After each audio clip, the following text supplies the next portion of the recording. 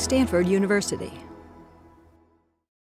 But thank you very much, and thank you for coming to a topic which perhaps is not necessarily at the top of the bestseller list.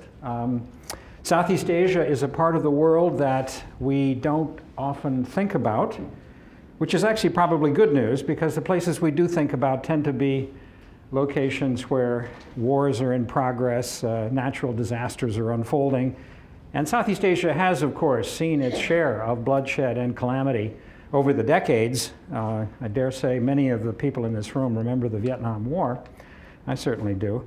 But fortunately, in recent times, Southeast Asia has been a relatively stable, relatively peaceful economic dynamo, so that it's nice to be working on a part of the world where its visibility is not dependent upon bad news. The White House, for security reasons, is reluctant to release too far in advance the itinerary of President Obama. So I do not have a security clearance. That's another obstacle.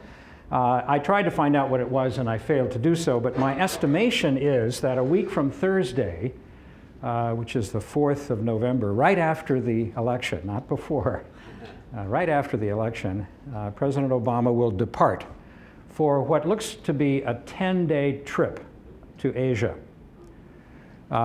We do know the itinerary. He will go to India. From India, he will go to Indonesia. From Indonesia, he will go to South Korea. And from South Korea, he will go to Japan. And then presumably he will return. This is actually a fairly unusual sequence, if I may say so. If you take a look at the itineraries of previous presidents over the decades, you will find Europe is by far the most prominent and frequent destination. Not Asia. But President Obama claims to be, in his own words, the first Pacific president the United States has ever had. We know that that refers in part to the 4 years that he spent in Jakarta, the capital of Indonesia, from 1967 to 1971, presumably formative years. I knew his mother. I don't believe I ever saw him. He would have been about yay high. She was working for the Ford Foundation, and I would come into the Ford Foundation. I was a graduate student at the time to write up my notes, and she was there. And he may have been running around in the background, but I don't remember. In any case, in addition to having spent that time in Indonesia, an extraordinary background for a president of the United States, I must say, quite unique, he also spent much more time in Hawaii. And so the claim to be a Pacific president has a kind of, what, biographical ring to it. Yes, in some sense he is. And it's not just a question of his biography. A decision has been made by the US government, quite striking, quite remarkable, and rather gratifying to those of us that work on Asia, that this is, in many respects, the future of the planet. Not just demographically, which we expected, with China by far the largest country in the world, India the second most populous country in the world, not to mention Indonesia, but also because of the economic dynamism of this part of the world. The real question going into the G20, the Group of 20 summit in Seoul, which President Obama will attend, is what kind of a negotiation, a balance, an agreement might be reached between China and the United States, particularly on currency issues. I'm not going to get into that with you this afternoon, except to say that the fact that the G20 is meeting in Asia, the Asia-Pacific Economic Cooperation Forum is meeting thereafter in Yokohama, and Obama will be there as well. APEC, as it's called, groups together countries around the Pacific Rim, which together constitute a great chunk, more than half of the global economy. So decisions made in Asia are of global importance. And this administration recognizes that and has moved with remarkable speed.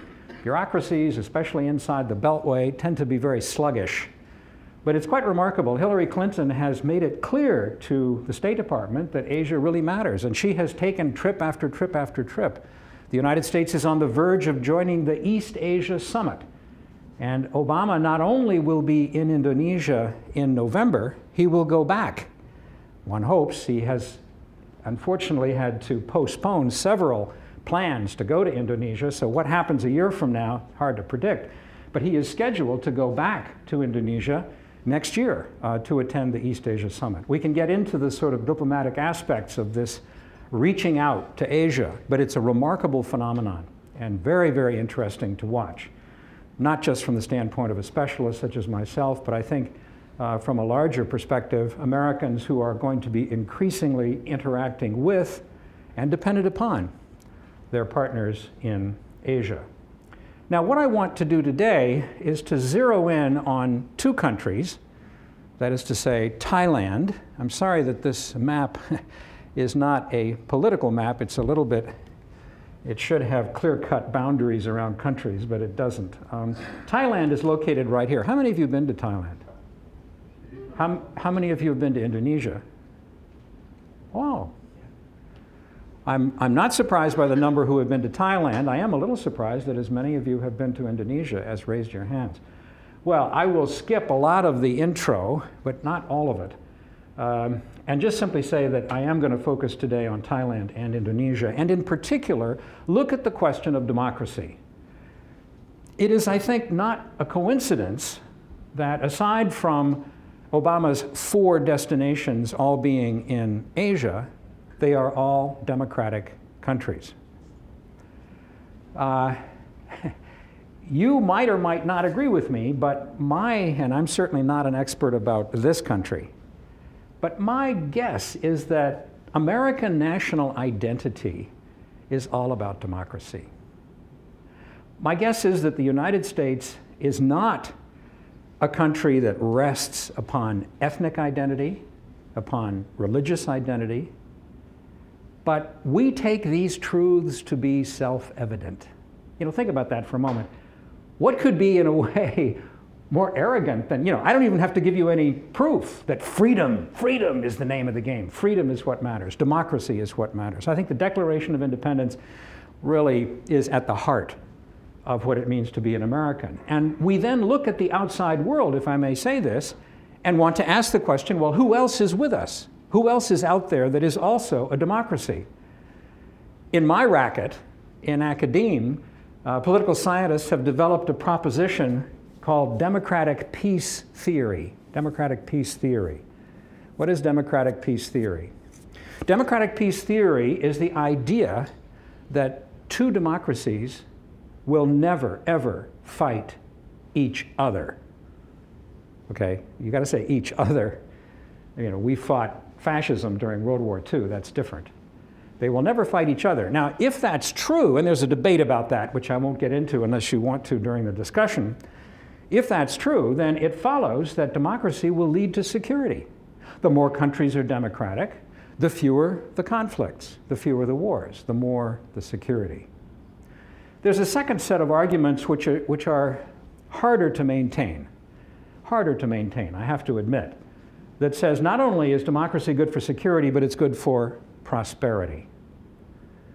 How many of you have ever been to Singapore? Well, those of you who have been to Singapore, and those of you who haven't, having perhaps read about conditions in Singapore, will understand that Singapore is an incredibly successful economy, but not exactly a democracy. It's led by an elite. In the old days, we used to say, Lee Kuan Yew knows best. He was sort of the founder and the longtime prime minister of Singapore.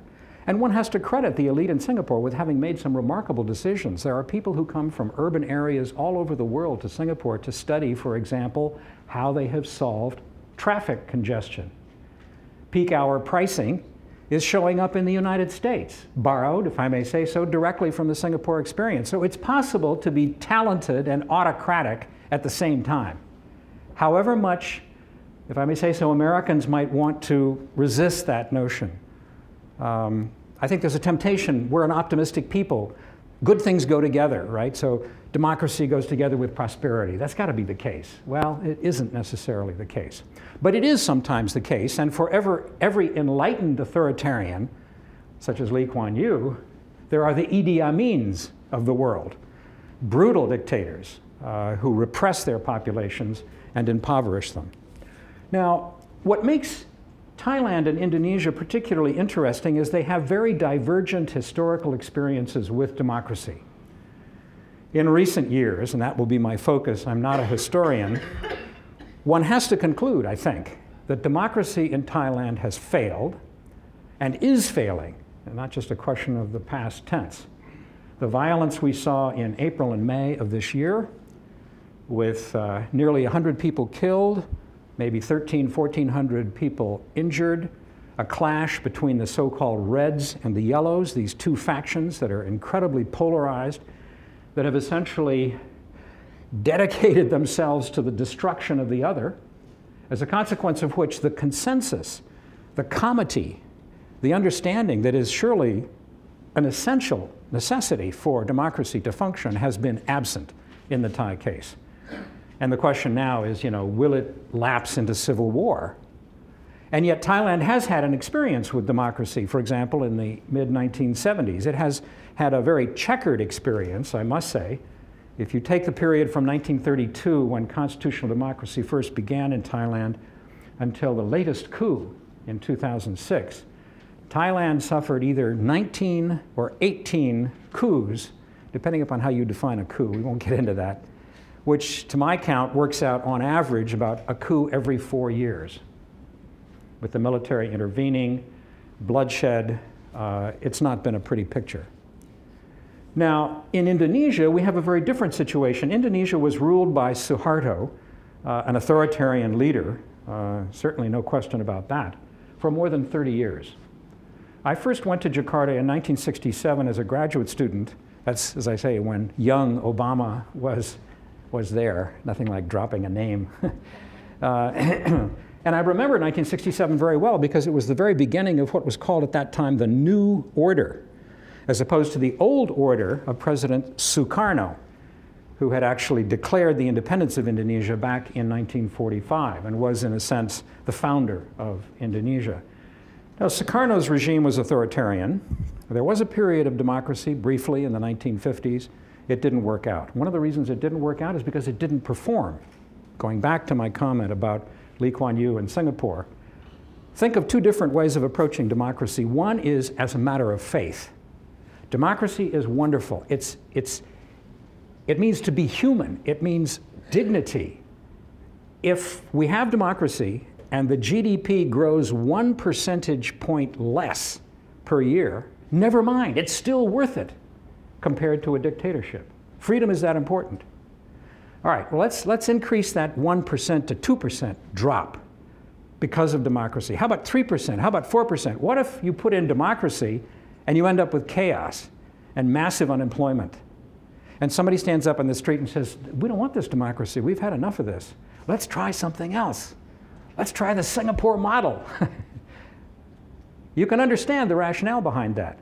If I may say so, most of the people on the planet, here's a big generalization for which I confess I don't have impeccable proof, think of democracy in instrumental terms, the way you would think of a fork. If the fork helps you eat the spaghetti, great. If it doesn't, then use something else. A very practical approach. It was Deng Xiaoping, we recall, who said, I don't care if the cat is black or white. The question is, does it catch mice? What is the efficacy of democracy? That's the real issue. In the 1950s in Indonesia, it proved, shall I say, to be inefficacious. Now, there are lots of other reasons. There was an ambitious military man involved, Sukarno, hardly a Democrat.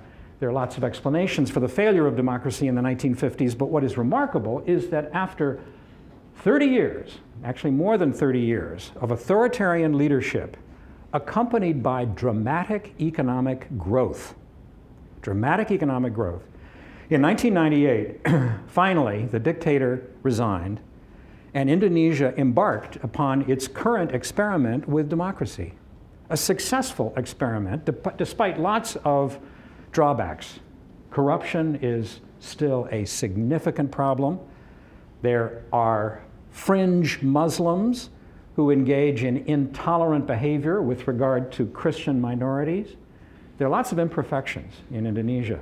But Freedom House, that some of you may have heard of, an organization in New York that ranks countries in the world according to how democratic they are, says that Indonesia is not only the most democratic country in all of Southeast Asia, among all 10 Southeast Asian countries, but is the only one that they classify as fully free, as opposed to not free and unfree.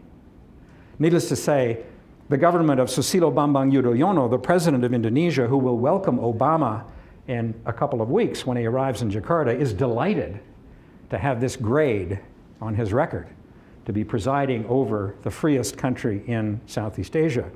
And you can be sure that when Obama arrives in Indonesia, he will bring that topic up again and again, how proud we are as Americans, because, you know, we are Democrats. As I say, it's part of our national identity. When somebody else looks like us, that makes us happy, right? Now, the other thing to say about Indonesia, of course, is that it has, as some of you, I'm sure, know, most of you perhaps, more Muslims than any other country.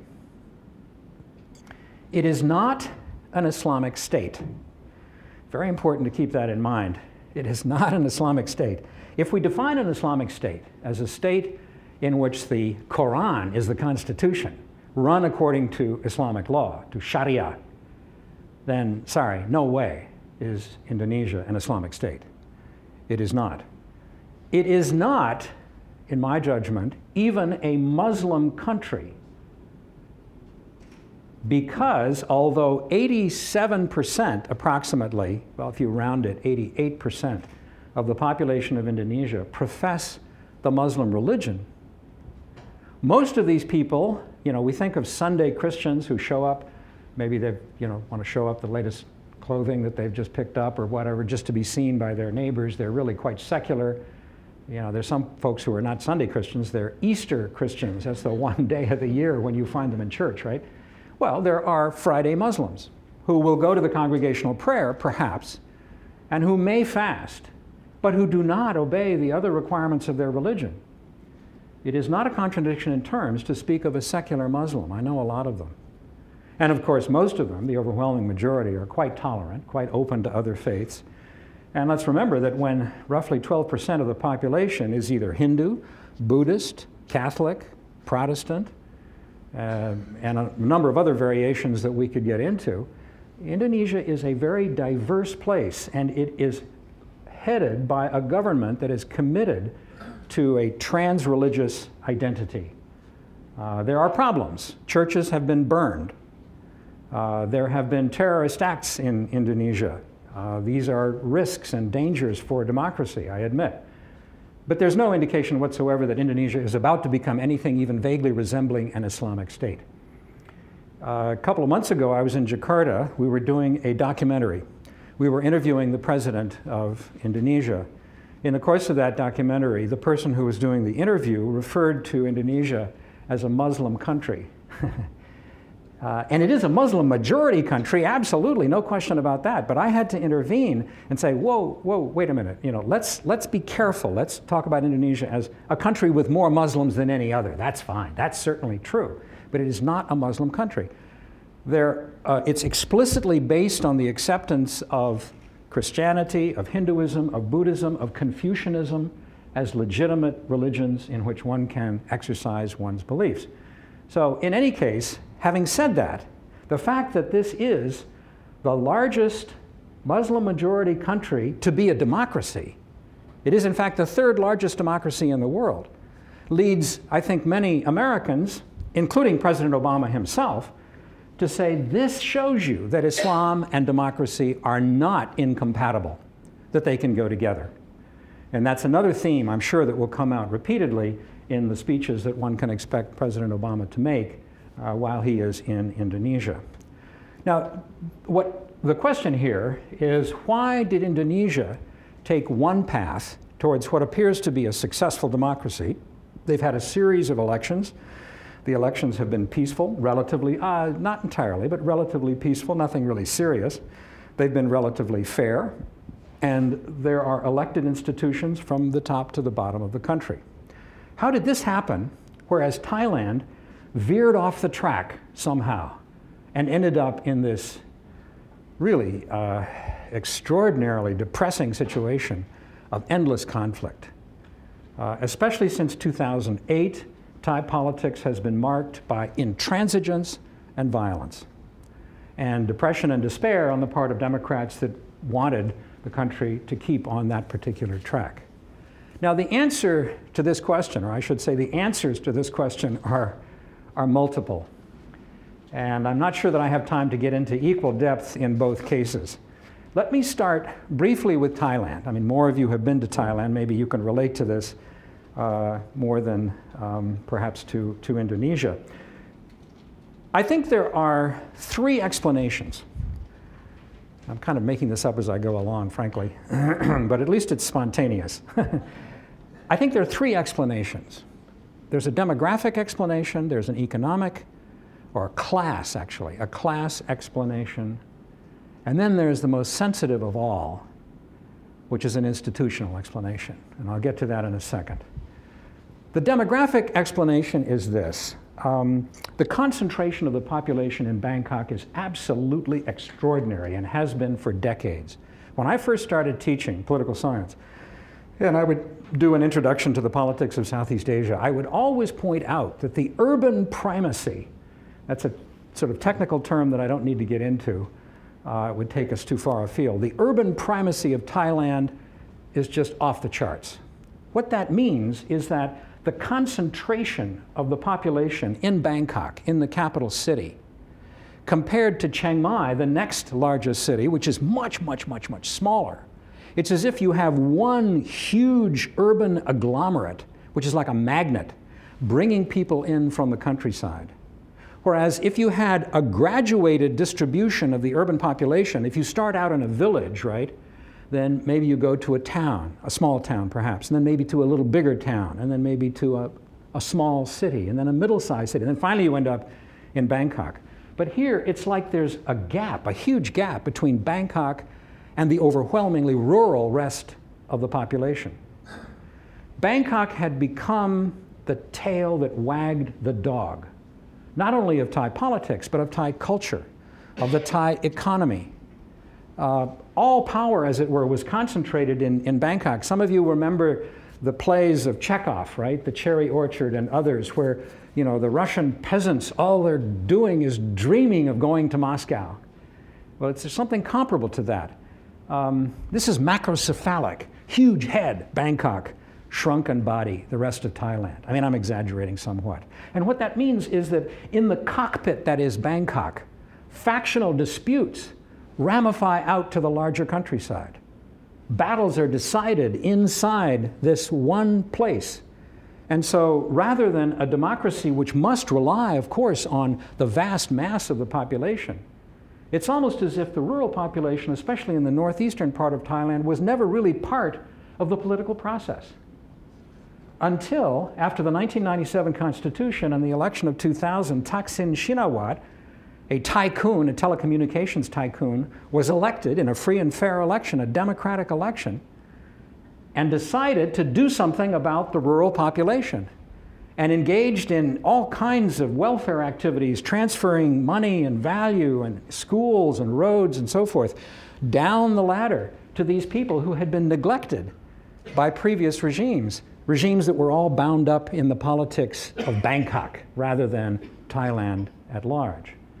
And so here you have the demographic cleavage, and I've also now begun to mention the economic cleavage. The upper class folks, many of them colleagues and friends of mine. I have to be careful here. If I were Thai, I'd probably be with them sitting in an air-conditioned hotel, sipping coffee, talking about, I don't know, Goethe or French philosophy or whatever. These are highly educated people. Their English is better than mine. They're cosmopolitan in the extreme. They are liberal Democrats, but they haven't been outside the city limits often enough. They're stuck in that internal hothouse that is Bangkok, as it were, isolated from the rest of the population. Therefore, I say this with great regret, To some extent, they are part of the problem, not just part of the solution. Because there's a class gap. And as soon as Thaksin Shinawatra came in and mobilized the rural population, and those in the countryside realized that they were getting all these benefits, they wanted to continue that way. And so when Thaksin was overthrown in a military coup in 2006, the countryside, the lower class, identifying under the color red, waving banners for Thaksin to return, became the enemies of the so-called yellows, that is to say the elite in Bangkok, resisting the rabble. A little simplified, I admit, but that's basically what happened. Now, the most sensitive explanation of all, I'm not a Thai citizen. I can afford to criticize the King of Thailand. But if I do so in Bangkok, I risk being charged under the lèse-majesté law that is, to my knowledge, Morocco might be an exception, the most severe of any such law that exists on the face of the planet. And of course, lèse-majesté refers to insulting the monarchy, insulting the king, criticizing the king. It's something that you shall not do. And as I say, it doesn't just operate for Thai citizens, it also operates for foreigners, especially if they're in Bangkok and they make a speech or they say something and somebody takes it down. One interesting aspect of this law is that anybody can bring suit under it, which means it's kind of open season. In other words, if I said something really nasty about the king, one of you could call the Thai embassy in Bangkok. I mean, I'm serious, this is not a joke.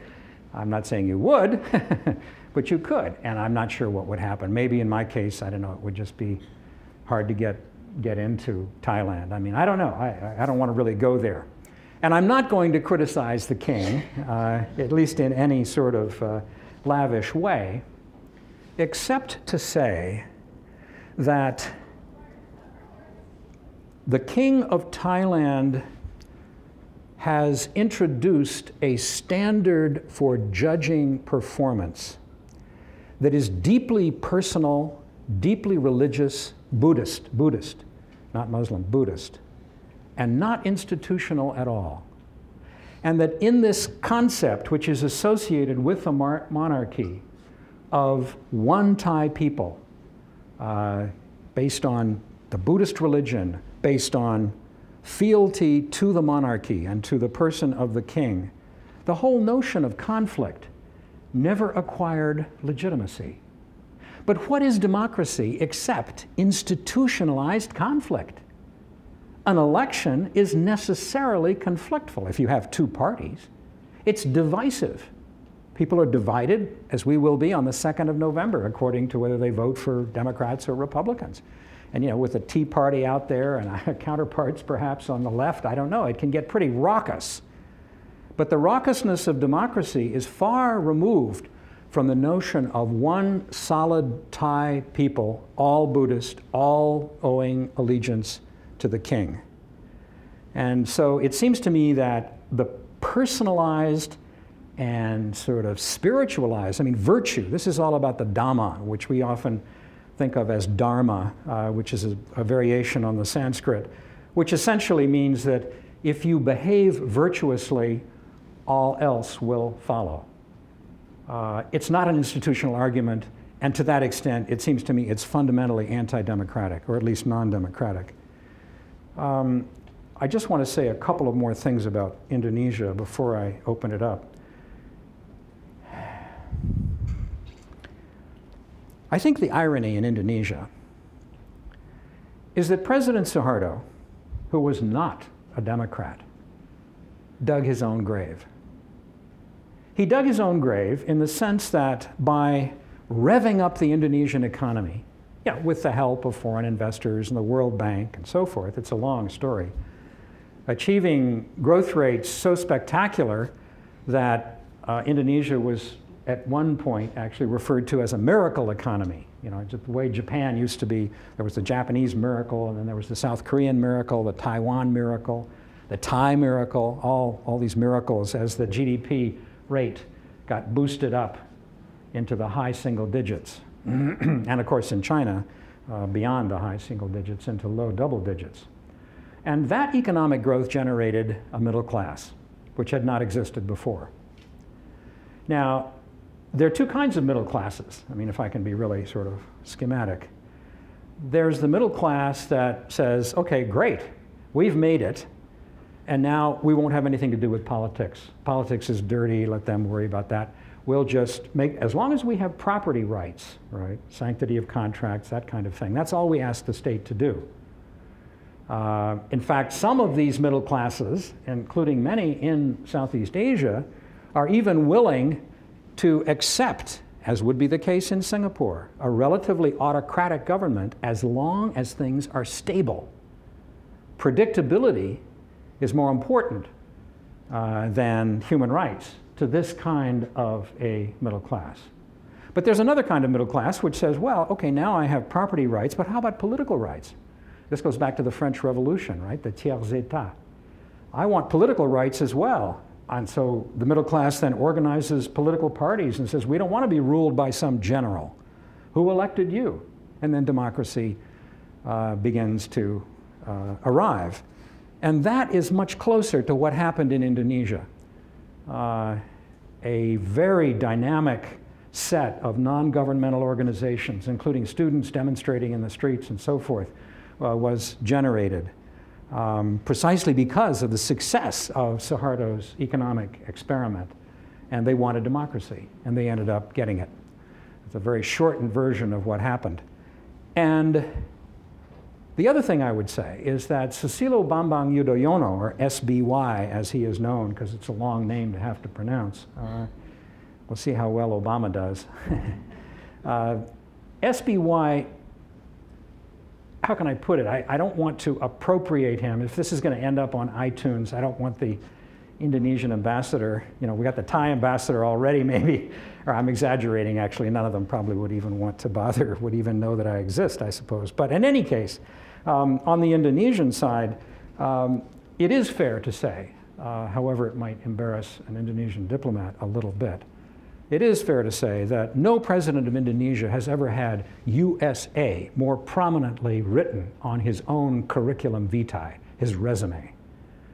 Susilo Bambang Yudhoyono went to several higher educational institutions in the United States. He had military training in the US. He has a higher degree from the United States. His English is good. He's comfortable with Americans. I'm not saying he picked up the democratic virus while he was here and has now exported it back to his country. That would be, I think, much too simple. But he is genuinely a Democrat and committed to the democratic process in an institutional way. In fact, the criticism of SBY, if anything now, is that he is too respectful, in particular, of Parliament, which is corrupt in Indonesia, highly corrupt, and full of all kinds of politicians that are at the heart of what Indonesians call money politics. And there were demonstrations against SBY just recently in the streets, but nothing like what happened in Bangkok. No violence, no huge, tear gas and all of that. No, these were peaceful demonstrations on the part of individuals that felt that SBY, Susilo, was not doing enough to fight corruption, for example. Corruption that is bred inside government institutions, to fight impunity.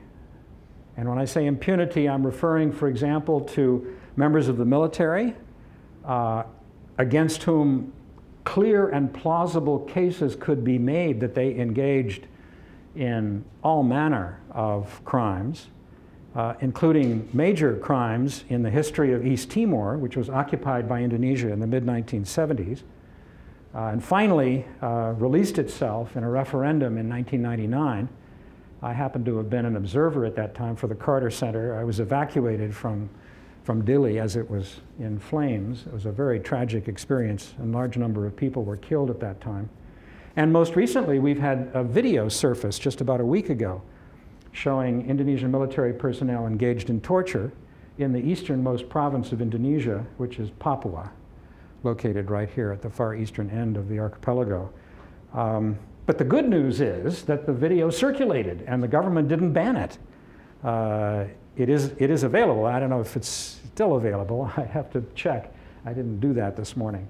But the free press in Indonesia has been very, very important in trying to expose instances of this kind and to cover issues involving particularly corruption. So the criticism of SBY, he has a PhD. You know, like Obama, he's a former professor, for better or worse. I don't know if former professors make good presidents or not. I won't go there, but although it was William Buckley, right, who once said that he would prefer to be governed by 100 names chosen at random from the Boston phone book than by the entire Harvard faculty. But that was Harvard, not Stanford. That was Harvard. Anyway, the criticism of SBY is that he takes too long to make up his mind. He's indecisive. And he's not willing to stand up against the corruption of Indonesian institutions by politicians that really just are interested in lining their pockets.